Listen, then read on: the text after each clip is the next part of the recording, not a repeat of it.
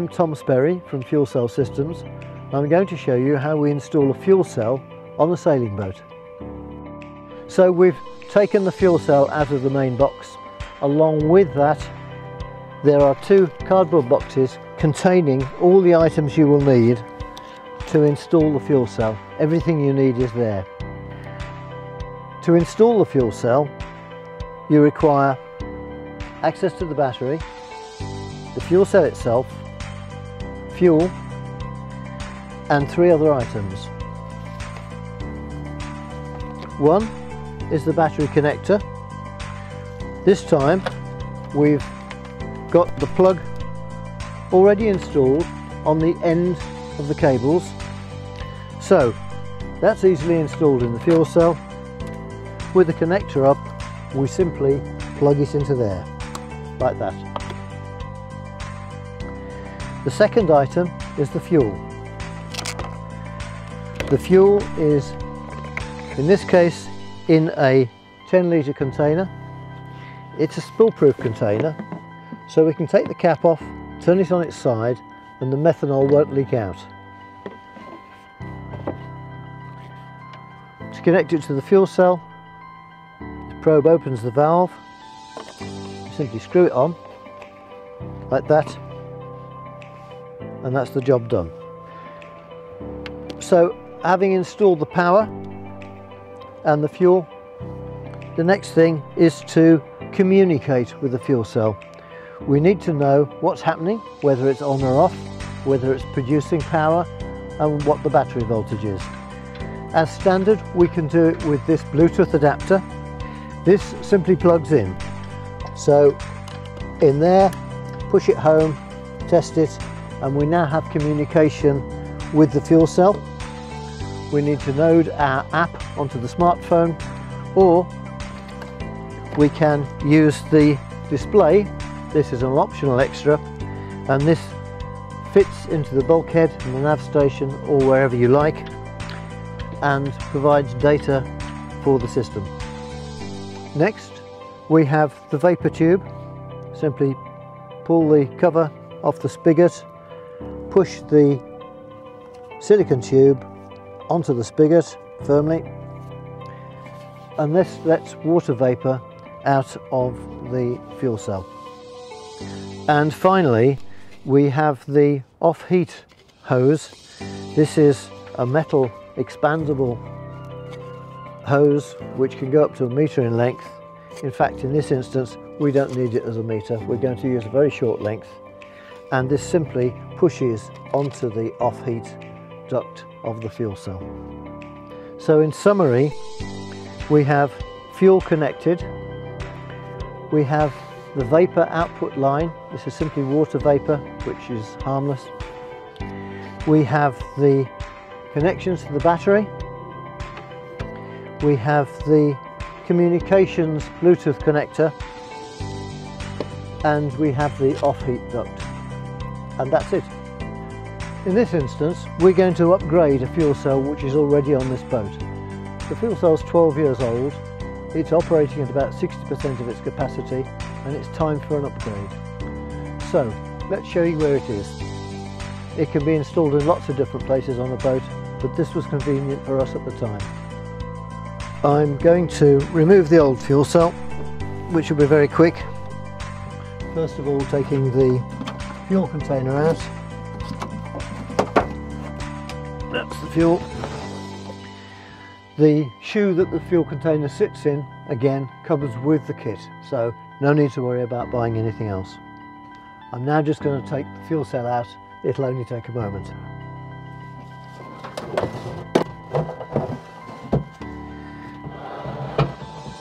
So this is 3 or 4 generations old, and now we put the new fuel cell in. We have the advantage here that the fuel cell's been in before. One is that the vapor line has already been installed, and in this case ducts out to the back of the boat. The other is that the off-heat tube comes through here, through this bulkhead, into a separate locker. So, short length this time, simply put on there, and our Bluetooth adapter is going to go in there. Power here, slightly different plug to last time. Plugged in.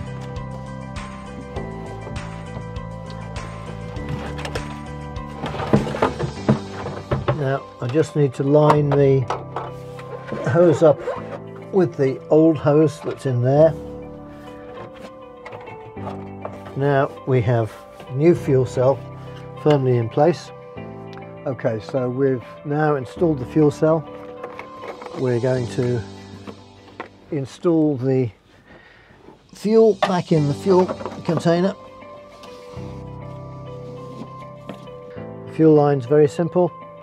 We just take the line, screw it into the top of the M10, and that's the job done. And then my next job is to connect up the cables to the batteries. So you saw me positioning that short length of off-heat duct that we put on the fuel cell neatly up against that hole which went in the side of the locker there. The reason for that is to get the heat from the fuel cell away so that the fuel cell doesn't rebreathe that heat. It is only warm air, it's not hot air, and in this instance we've taken the off-heat into the sail locker which is adjacent here, and it comes out through that hole that you'll see in the side of the locker there. If you would like to have multiple 10-litre containers of fuel connected so that they automatically go on one from the other, that's possible. We have a device which simply plugs into the fuel line here and gives us two lines out.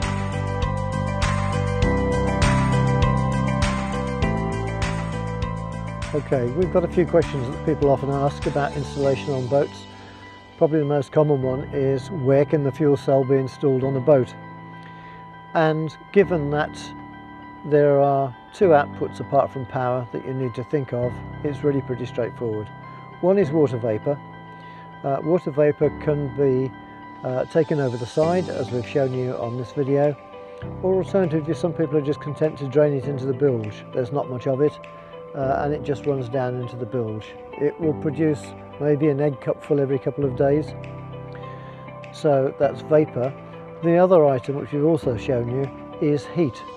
So the heat needs to be taken into a compartment that the fuel cell is not in. Some people are quite content to breathe the fuel cell into the main saloon of the boat. That's perfectly acceptable. If the fuel cell is not in that compartment, then that's fine. You can position the fuel cell basically anywhere you want, as long as the heat doesn't get returned straight back into the fuel cell. Sometimes customers ask about methanol safety. It's perfectly acceptable to, providing the methanol container is strapped down into its seat, which you've seen, the methanol is fine. The methanol itself can be tipped upside down. The containers are very robust. They're actually cleared for air flight by IATA. So in the back of this boat we have usually got one M10 container in its cartridge holder and another one loose in the back of the boat. And over about 60,000 miles of cruising and 10 years, it's never given us a problem. Methanol is best kept off your skin if you can, and certainly not ingested. That's a key thing. But in terms of flammability, it won't explode, but it will burn. So just respect that. But as a fuel for fuel cells, it's fine. We often describe the amount of CO2 in the output as equivalent to a baby's breath, and that's about what it is. It's certainly not equivalent to the amount of CO2 coming out of an adult's breath. Sometimes people ask how long the fuel will last. That's a difficult one to answer because it's rare for people to have a good profile of the amount of electricity they're using on their boat in a day. What I can tell you is that you will get approximately 1 kilowatt hour out of 0.9 of a litre of methanol. The boat we've just installed the fuel cell on is an Arcona 430. It's 43 feet long and weighs about 8.5 tons. We typically will use an average of about 7 amps continuously during the course of a day. Obviously a little more at night, a little less in the day when we've not got the navigation lights on. The 10 amp fuel cell we're using on this boat will easily balance any load we're running at any point in time. So we know that 10 amps is more than sufficient for us on this boat. Most of our customers are spending some of their time in marinas where they're typically plugged into the mains, and some of their time motoring where they're coming in and out of marinas, or maybe there's no wind or whatever. In reality, again, most of our customers perhaps use 2 or 3 10-litre tubs of methanol per year. Fuel cells have a finite life. We tend to measure it in probably nowadays around 7,000, 8,000 hours. So a small fuel cell running flat out all the time won't last as long as a larger fuel cell running only a proportion of its time. That's fairly obvious. But when sizing the fuel cell for a boat, try and understand the exact amount of power you draw during the course of a day. One way of looking at that is how quickly do you flatten your batteries if you don't recharge them. We're honoured that a number of ocean racers have chosen to use fuel cells to power their boats. In some applications it's particularly useful, and the mini transat fleet in particular almost exclusively use our fuel cells to power their boats. The biggest compliment I've probably had is from a pair of British ocean racers who said the great thing about a fuel cell is you never have to think about charging your battery. The power's always there. The fuel cell will accept an angle of heel of 35 degrees, either laterally or longitudinally. So for most boats that's perfectly acceptable, even when tacking up wind for a day at a time.